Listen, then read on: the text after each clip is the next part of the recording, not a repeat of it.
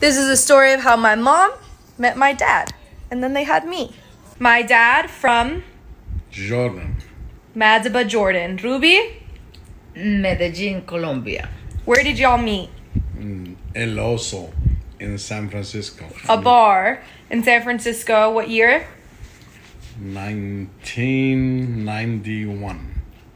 Long story short, my dad was coming home from work one night, stopped at this bar. My mom was out with her friends. She was dancing. She had literally just got to San Francisco because she escaped a toxic engagement from a man in Colombia. Right, Mom? Yes. And Crazy one. Rest in peace. Is there. And she was... Killed him. My dad sees my mom and sends the whole table drinks. Right, Dad? Yes. He tells the waiter, can you please get the attention of her? Did that happen? No. He tells her friend, okay? So the friend approaches my dad on the dance floor. My dad says, I'm so sorry, but I like the other one. And she goes, oh, sorry, well, you're not really her type. And she doesn't speak English. And she doesn't speak English. The only words that my mom knew were, Hi, how are you? and bitch. That's it.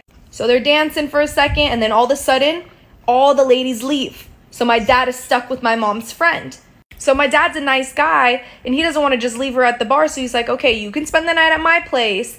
And my dad like sleeps on the couch or the floor while she sleeps in the other room. And he was like, yeah. The next morning, he was like, okay, you need to take me to your friend, my mom.